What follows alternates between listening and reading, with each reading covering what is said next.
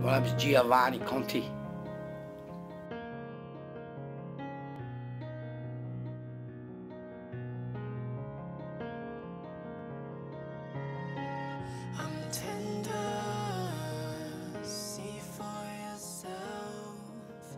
As a child, I had a dream of a family and a big business going well.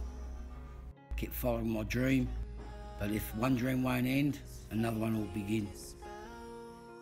Look, I done time in jail. It was very cold. You met a lot of strange and weird people. All got stories about who they know, what they know, and up that themselves. But I kept to myself and just did me time. And it was very scary.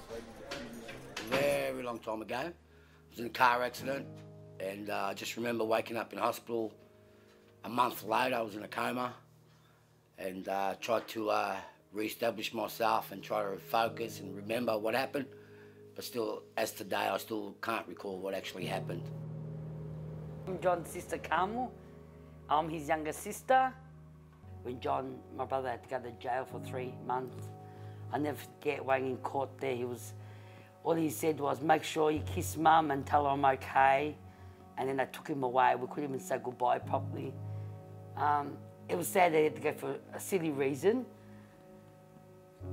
Just not paying fines, which was hard for him. But I think it did him good too to realise what jail was about. He did his time and he learned, and he realised that out there are some bad people. My name's Tony. I'm John's brother-in-law. When John was in jail, well, obviously it wasn't good for the family. He would beat the charge because he's gone to court before, and at the end of the day, it was just a traffic violation. But too many incidents, too many misdemeanors, and yeah, he had to go to jail. John can improve. I always say, why don't you try and get a job? And his response is, who's going to give me a job? I haven't got a licence. I'm almost 50. I said, well, if you don't try, you'll never find out. Heard the story that his brother-in-law, Bill, was driving the car. John was being silly, jumped on the bonnet and run him down. I think they're both to blame. Apparently the ambulance turned up and they pronounced him dead, and the late Uncle Jack wouldn't accept it, so he's punched John on the chest a few times, and apparently blood started coming out of his ear or his nose, and he started breathing again. But having said that, I've been talking to the family since I've been in the family for over 20 years. They said, well, that was the start of John's, backflip on life. He started, finding life tough after that. So, in a way, that was the start of his demise. My name is Guillermo Paolo Cristiano. My friends call me Bill. This is my wife, Anna Maria Cristiano.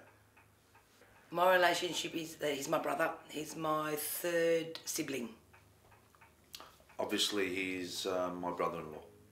What was it like to see John go to jail? Well, obviously it was a little bit stressful for the family. The fact that he went for 3 months, I think in the end is probably a good thing. Maybe he'd set him straight, and we hope that he'd come out of it a little bit wiser, and also reflect on what he's done wrong and improve his life and go forward in a positive sense.